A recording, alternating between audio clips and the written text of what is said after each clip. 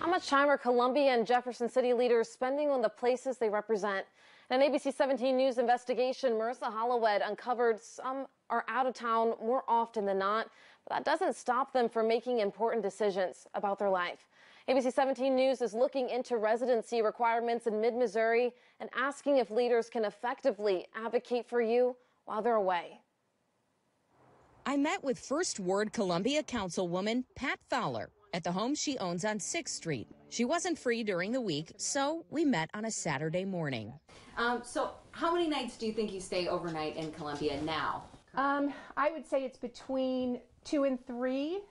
Fowler holds a full-time, in-person job in Platte County, Missouri. She drives more than 300 miles round trip.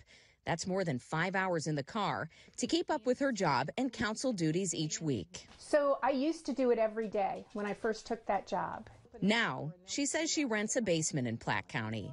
Some days I'm so tired I'm crabby, but most days I just appreciate that I have the capacity to do the work. How do you effectively connect with people here in Columbia, given your limited time here?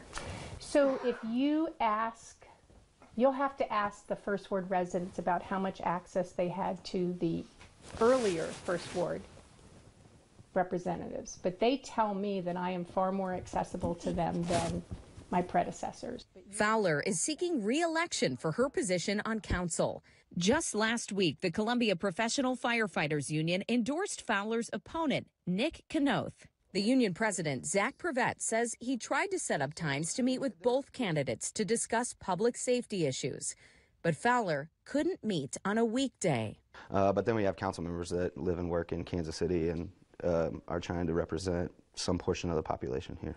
And I mean, do you feel like that's fair? Oh, absolutely not. What time does Miss Fowler have? If she can't meet with us for 30 minutes to an hour, what time can she put into our issues in the public safety world when she's making a vote on council? I just think that the taxpayers in this community want to be represented by other people that pay taxes, live here, and spend their time here. Leaders in Jefferson City are debating the issue of residency requirements for certain board positions.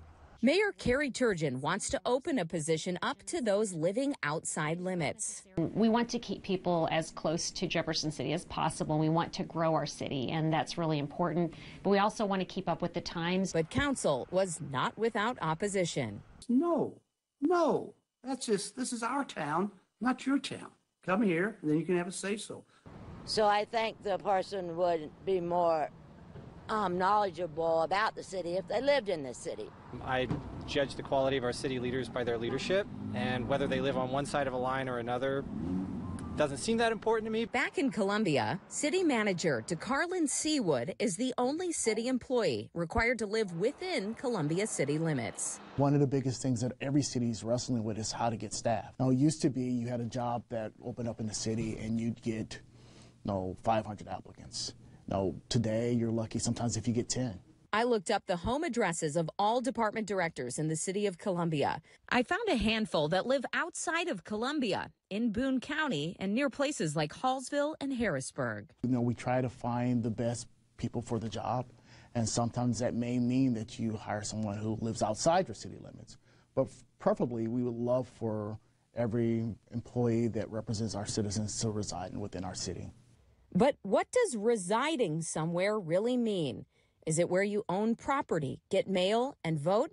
Or is it where you spend most of your time? It's all completely legal. Of course. Do you think it's fair? Fair to whom? Fair to the people living here. So you would have to ask my neighbors and the First Ward residents. Everything that is now going well in my life, including my ability to put a new roof on the house a couple of years ago, is because I found a better paying job. I wish that existed for me here in Columbia. In Columbia, Marissa Holloway, ABC 17 News. Seawood says the city of Columbia is currently looking into ways to incentivize leaders to live within the city limits. Some of the topics discussed include down payment assistance, affordable housing, flexibility, and competitive pay.